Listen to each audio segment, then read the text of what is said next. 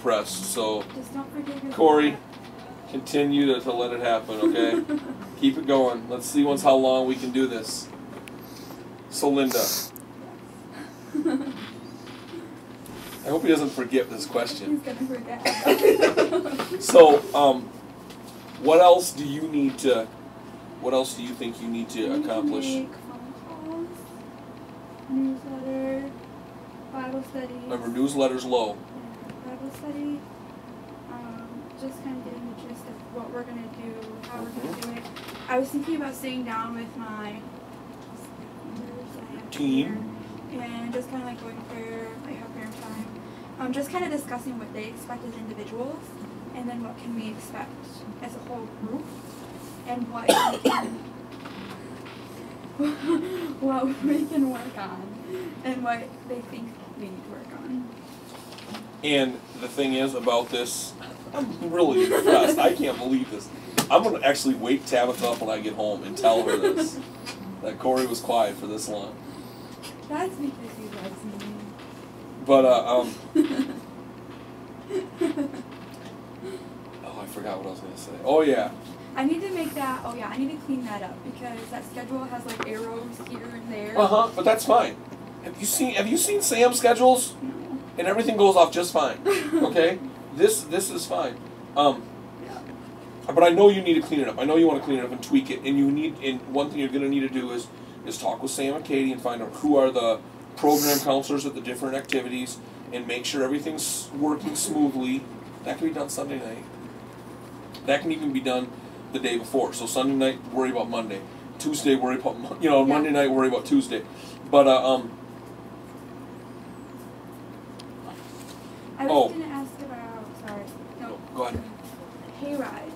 Yep. Who do I need to talk to?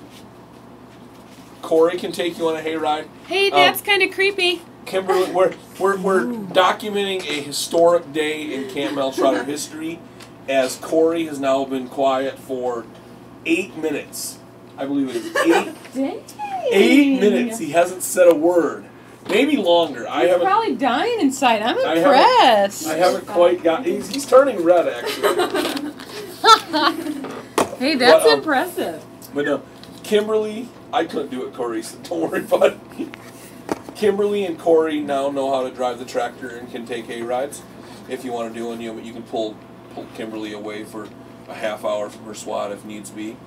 If Bob's not available or if Kory's not available. I just probably need to drive it again another time before I actually take kids. You know I what? mean, it's easy enough. Why don't you take staff this weekend? Any staff that are here and brave enough to, willing to get in. I think it's a great idea. idea. I should. No, what I was gonna say, Linda, is that tomorrow, while they're doing ropes course stuff. 9 minutes. Awesome. No way. 9 minutes. Hey, Kory, what time is it? What's the record? I don't know. I don't think I could do this, so it's okay. Yeah, that's hard. But we've got video proof going. How's the video coming, by the way, Donnie? Good. Yep. So when are we going to see the final product? Sunday night? Yeah, probably Sunday night. All right. Good stuff. I got to finish up what I'm going to say to Linda, and then I'm going to let Kory talk, because it's killing him right now, I can tell. Okay. Tomorrow, while they're doing ropes, you can take Kory, Seth, and Anna probably will not be here. But you may take Seth and Kory, and if Christy is here, and I don't know if she's going to be or not.